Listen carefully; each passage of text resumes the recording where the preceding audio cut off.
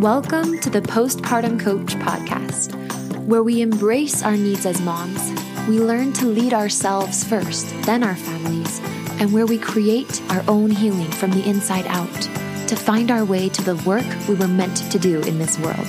I'm your host, a fellow mom of 3 and a certified life coach, Lizzie Langston.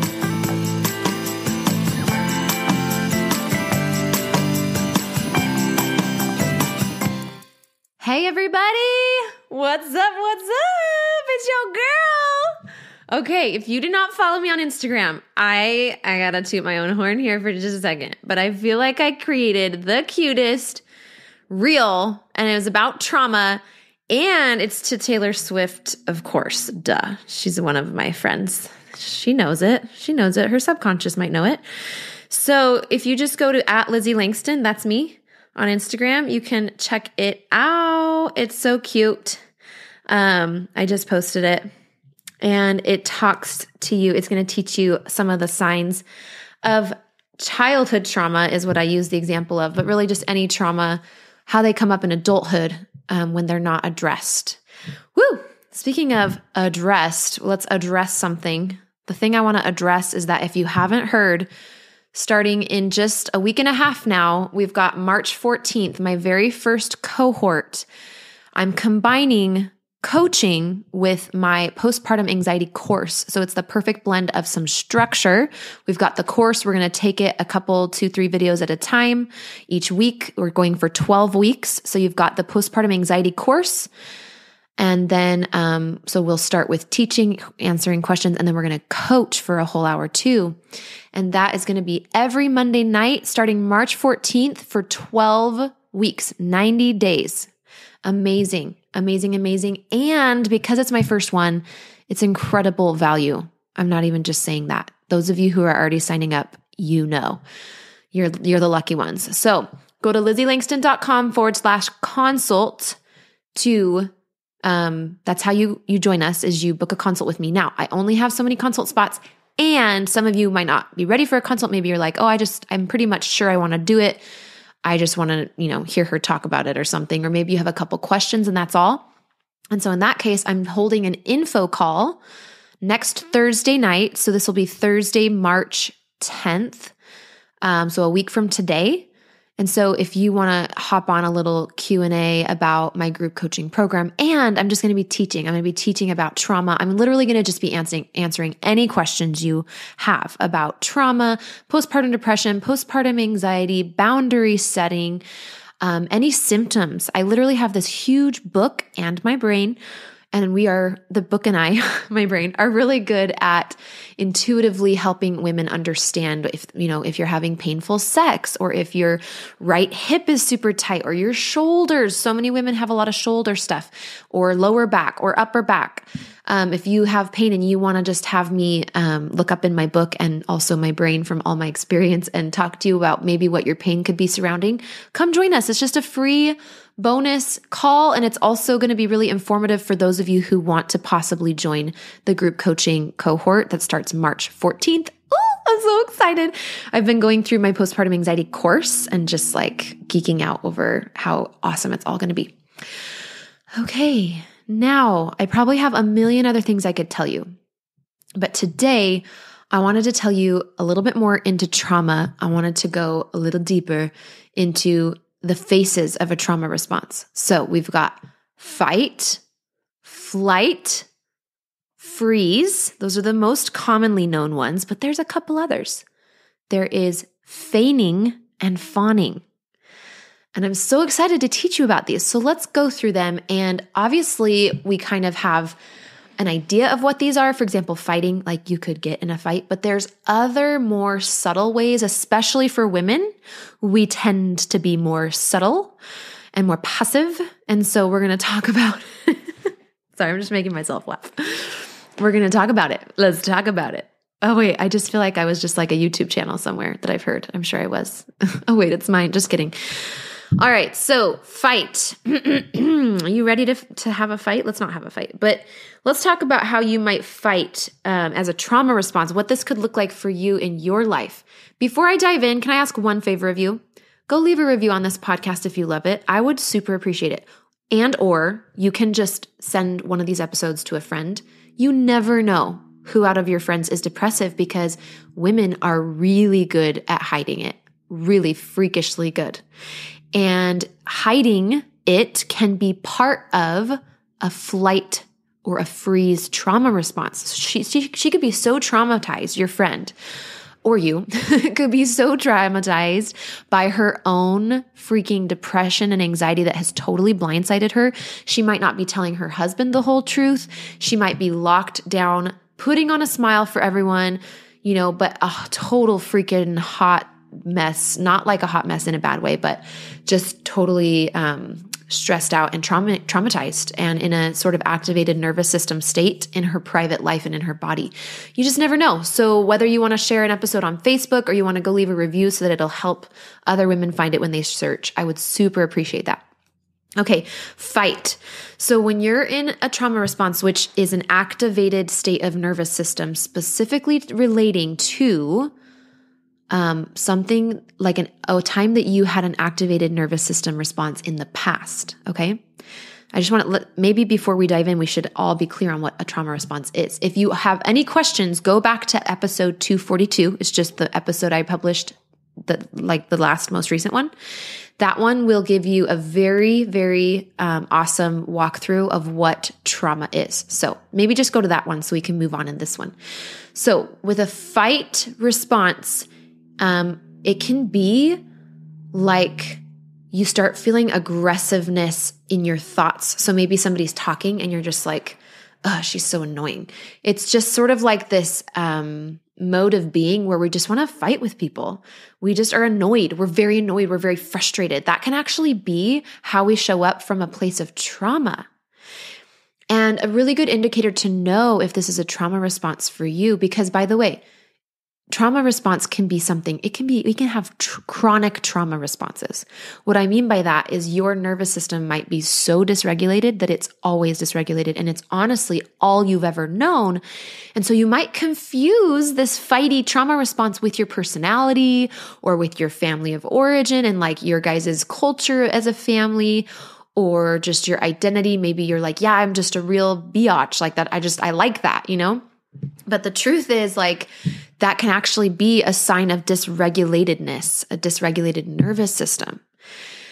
Okay, now you can keep any parts of your identity and your personality that you want to. I just think it's important and really useful to be aware of what is trauma and what is our true selves. And I will say that what I want to compel you to come do my program for is because that's what's waiting for you on the other side. As you delve into this work, your true self without dysregulation, not like you'll never have it again, but that's my hope with the 12-week program is that even if you just get a big glimpse that you touch down into really being calm in your body, embodied, calm in your mind, and experiencing life in a calm way. And I don't mean calm like boring, because I was just talking to one of my clients. Passion, playfulness, and purpose are the 3 Ps of postpartum that I made up, but I see them across the board. This is what women want. This is what we're craving. I know it's what I craved. More passion, more playfulness, more purpose, everybody. So come join us in the freaking March 14th. I keep wanting to say 14 weeks. It's not 14 weeks. It's 12 weeks. Who knows? Maybe I'll throw in a bonus too. Because it's the first cohort, I will do anything to get y'all results. I'll bend over backwards as long as my health is intact and my family work-life balance is good. I will do just about anything. So you really want to be in this group. It's going to be awesome. Come join us. Okay. Have I said come join us enough? Good. If you need a reminder, just go to lizzielangston.com/consult. Okay. Or join our info call next Thursday night. And in order to get the info for that, you want to be on my email list. And so to get on my email list, you just go to lizzielangston.com/freebie, FREEBIE, put your name on the form. You will get my freebie, which is a postpartum anxiety and depression guide. I think it's awesome. And you'll make sure that you don't miss any emails about my group cohort starting and the info call. All right, friendy.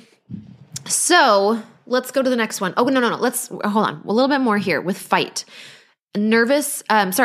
aggressiveness in your demeanor, aggressiveness in your thought. Also, you have a hard time focusing because you really just want to attack. You can be kind of attacky. I'll give you an example. I was talking to a friend and I happened to know about this friend that she was going through some really tough marriage stuff. Okay. And so I remember I called her just about a random little thing and she was snippy at me. And I was like, whoa, but I knew what was going on. I knew that she was really in a wrestle. And so I didn't bite back at all. I didn't make anything of it. And I also gave her a bunch of space. But that was her, she was in a trauma response. Like if she were here listening to me, she'd be like, oh, hell yes, I was. She was in a trauma response, okay, in her life and in her body. And so she was fighting. It was fighty. So it doesn't even mean that you're fighting with the person that caused the trauma. That's the crazy thing. This is why it's so important to know about what our trauma is and to be able to identify it, is because it could literally be your own trauma that you're not seeing could be why your marriage is funky right now or why you're constantly snapping at your kid. So it's just so calming and empowering and reassuring and nurturing to be able to see our own trauma. All right. And I want to turn you into your own trauma doula. You going to be a doula, girl. You sign up for doula class. This 12-week course going to turn you into an emotional healing doula for yourself. And then you can maybe go do it for others. Some of my clients have become coaches at school. All right. The next one. So fight, we got that. Flight. This kind of goes without being said, but wanting to run away. Now, not physically necessarily, although that's possible, but also cancel culture, baby. Just canceling. Nope, she's out of my life. Nope, they're out of my life. Nope, I'm not talking to her anymore.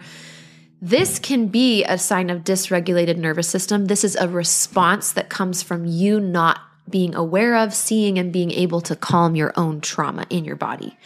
And there's nothing wrong with that. You don't need to be down on yourself about it. You don't need to judge yourself about it, because coming out of trauma is a skill. It literally is like doula class. You got to learn how to do this. So don't judge yourself. I don't know why I keep talking in Ebonics, but it's awesome. It's fun.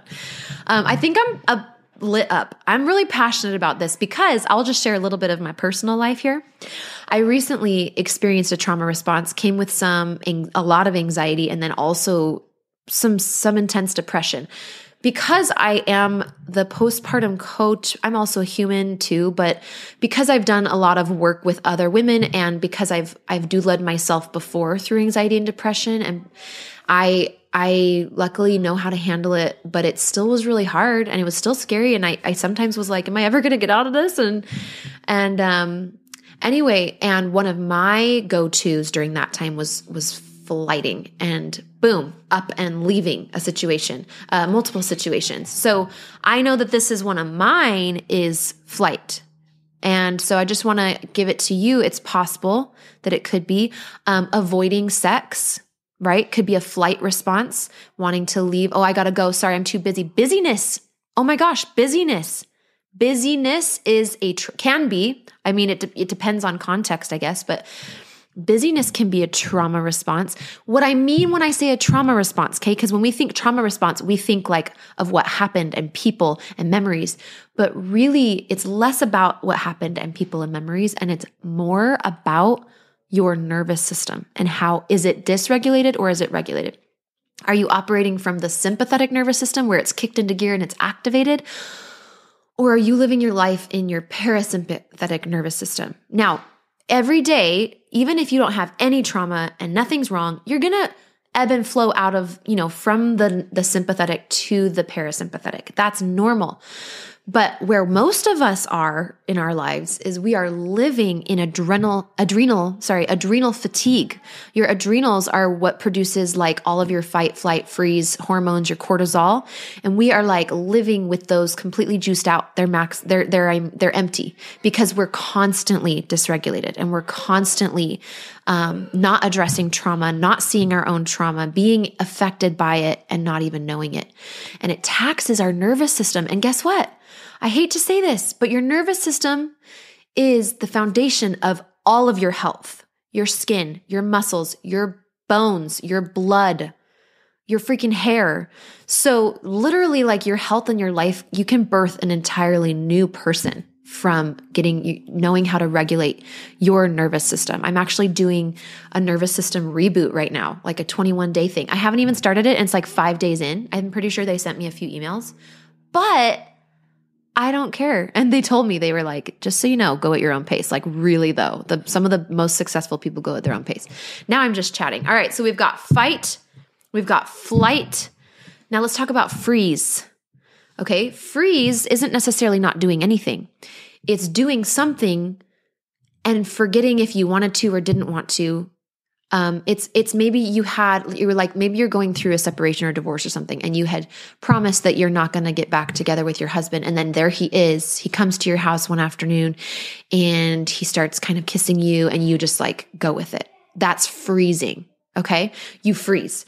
Freezing doesn't mean you're not doing something. It could mean that you're not coercively, because that person might not be coercing you, but you basically stop making decisions. You stop advocating for yourself. I help women understand how they froze during birth trauma. A lot of what happens in the labor and delivery room in hospitals, but it can happen in home births or birth centers too, is we will freeze. So our OB, will say, hey, I think we need to do an episiotomy to get this baby out. And, you really didn't want one, but you just freeze because your system just like jolts. And so you don't speak up, and you just say like, yes, doctor, whatever you want, doctor, like just do whatever, doctor. And you don't say, well, what are the pros and cons of that? Well, what's the healing like for that? Like you don't get in with your brain and like really, well, I told you I didn't want that. So what's another option? I'm not okay with that, so right? Do you see the difference? So freezing is like, okay, whatever you say, robot, mommy mode. And it's super sad because then our body just takes all the trauma for us. And anyway, but the beautiful news is we can regulate later. So let me tell you a little secret. I'm going to throw little secret nuggets in here as I do this episode. The beautiful part of trauma, okay, for as much as there is dysregulation, the beautiful part is that it's so easily, like, what do I want to say here? What I want to say is that you can address your trauma at any stage in life. You're never too old, and it's never too late, ever. And the sooner you do, obviously, the cooler, because there's like less repercussions. But at the same time, I truly believe that everyone's on the exact journey they should be on. And if that means they're making decisions from a trauma response, or they're in relationships from a trauma response, so be it. That being said, I am an advocate, like you'll see in the show notes of this episode, or actually last episode, 242. I'm on a mission to help all the moms and all the women become trauma informed. Okay, I'm not even deleting that part. That was my baby. He's 4, and he came in to tell me that they got new graham crackers, and they don't taste yucky. They taste a little bit bad, but mostly good, and they're really good. So just so you know. All right, so we got fight, and then we got flight, and then we got freeze. Let's talk about the 2 more nuanced parts of trauma. Should I give them to you right now, or should I make you wait? Just kidding. All right, I'll give them to you. We've got Feign and Fawn. This is so fun. I just learned about these not that long ago, and I've had so much fun looking back at my childhood, my adolescence, my first decade of being married, because we will have our 10-year anniversary at the end of this year, and seeing how I've done these. So fawning is basically people pleasing. It is inauthentic, but it comes from a fear of, like for me, a lot of times around men, there's a fear of their reaction. There's this priority I used to give to their emotional comfort. And so I would take on stuff that I didn't want them to feel so that they could be comfortable. It's basically like, remember Mary and Martha in the Bible? So Mary was sitting at the feet of Jesus, listening to him. Her nervous system was calm. She was in a sympathetic nervous system response. And Martha was parasympathetic. I got those mixed up. Mary was parasympathetic, and Martha was in the sympathetic, right? She was activated. She was like, hustle, hustle, hustle. The Savior's here. Jesus, oh my gosh, it's the Messiah. I got to make him dinner, and I got to clean the house, right? And she was missing the best part about living at the same time the Savior lived, which was hearing him teach. So this is called fawning. It's that very female type behavior, and it is more common in women, this fawning response. And I think it's really unique to women. I don't know that men do this. It's possible. I definitely think it's possible. So I'm not going to say that they don't. But I think that you want to watch out for this with yourself. How I have fawned even in my marriage before is, just not speaking up if I'm not comfortable with something, saying yes, even though I wanted to say no. And then people do this all the time. Or if you get asked to do like a calling at church, but you just really aren't feeling up for it, it's specifically you're fawning at your own expense. Okay. So there are negative things happening for you that you're not able to speak up because you're in a trauma response. And there can be trauma responses that go on for a long time, like a lifetime. I mean, we're talking 9 years. And the question is, why then? If you can just do it your whole life, why? Why work on the trauma response and cutting the cycle? Number one, quality of your health. That's probably the big one. Also, number two, quality of your authenticity in your relationship with yourself. Really, the quality of access that you have to the real you, right? When we talk about passion, playfulness, and purpose, I was actually telling my client, I was like, on a scale of 1 to 10, if you rate each of those, how passionate are you in your life? How playful are you in your life? How much purpose do you feel? And then if you look, let's say you're like a 6 and a 7 and a 7. So all of those 1, 2, 3, 4, 5, 6, 7, 8, 9, 10 points out of 30 is the trauma you still got to do, because you want to have all of those can be at a 10. They can be. You could actually have a life that is that passionate and playful and purpose. Now, I will say that it doesn't always go linear. It doesn't always just get bigger, bigger, bigger, more passionate, more playful, more purposeful. Life events come in, we get triggered. So it's like a more of a rigmarole. It's like a little roller coaster. I feel like it comes in batches and phases. So don't try to make it too neat and tidy. But anyway, just giving you a glimpse as to what's possible. So that's fawning. And look it up on the internet if you want to learn more about it. It's fascinating. And then feigning, here's what I know about feigning, is that as women, especially again, we tend to turn to the left, turn to the right, and either compare ourselves with others or over-solicit advice, over-solicit direction. It's basically the collective trauma that we all share as women after the burning times and the witch trials, where women were persecuted and attacked for their intuition, for their wildness. We have this learned trauma of not being connected to our body, of disassociating with our body, of turning off our body, not being in there, not really being connected in there. And as I speak this to you, I want to tell you, I am the most connected I've ever been to my body. And it's because I learned about trauma, I identified mine, and I've been able to attend to it. And it hasn't been easy. Okay? It hasn't been easy, and yours isn't going to be easy, but neither is all of the symptoms we feel when we're in trauma. I'm literally pulling up my Instagram reel. Let me read you the ones that come up as I recorded this reel, all of the things in adulthood that we experience in trauma. So trauma responses in adulthood, like the symptoms. Whoa, okay. I'm going to read them to you. That was the music.